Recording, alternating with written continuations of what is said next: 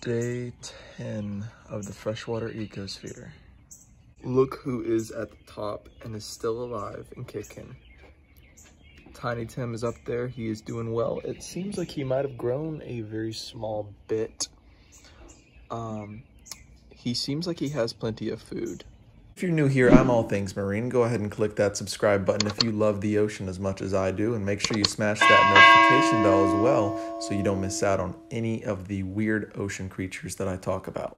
It's been over a week and there are still mosquito larvae in here, as you can see right there. Also, good news, guys. Gary is still alive. Gary the snail is still very much alive and kicking. He's doing great. He is still alive as well, as far as I know. There seems to be a lot of plant growth in here, actually. The fish, I think, is thriving off of that. And the reason why you need plant growth in here is so the surrounding oxygen in here has, or the surrounding water has oxygen, because this is closed.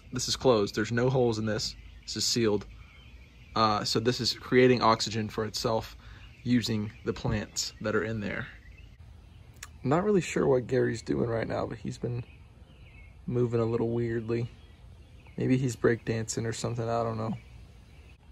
Flatworm is moving along. I don't know if he's eating whatever that is or what he's doing, but he is moving along. I don't know if you guys can see, but there are still a couple of little tiny things in there just moving around. For example, I don't know if you guys can really see here. There's something on that little leaf thing moving around, or it was. The headbanger worm I haven't really seen. He might not be alive anymore, unfortunately. We do have some dead bugs though. I don't know if you guys can see it that well, but there is a worm right there that is moving very weirdly. That guy right there. No, let me focus it a little better. That guy right there. He's not moving anymore now, but he was. There's a couple little things crawling around there. Not really sure what those are. They could be like more mosquito larvae. I believe all of these little lines right here used to be worms, but some of them aren't moving anymore, so I don't know what to do about that. The fish is eating something. Tiny Tim is eating something. It's a little stringy thing. What is that? He's moving now. He is moving very weirdly. It's kind of creepy. I don't like it. Ugh.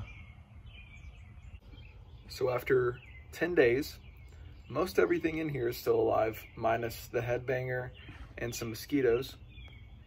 But Tiny Tim is still alive. Gary the snail is still alive. Mr. Flatworm is still alive. And there are mosquito larvae still in here. There's at least 2 or 3 of them in here I can see. There is one worm that is alive that I did see besides the flatworm. Not sure what kind of worm that is, but as you can see, there is quite a bit of plant growth as well. So everything in here seems to be doing pretty well 10 days later. And I gotta say, I'm pretty surprised that this fish, Tiny Tim, has lived as long as he has. But I hope he continues to live. Thank you all for watching.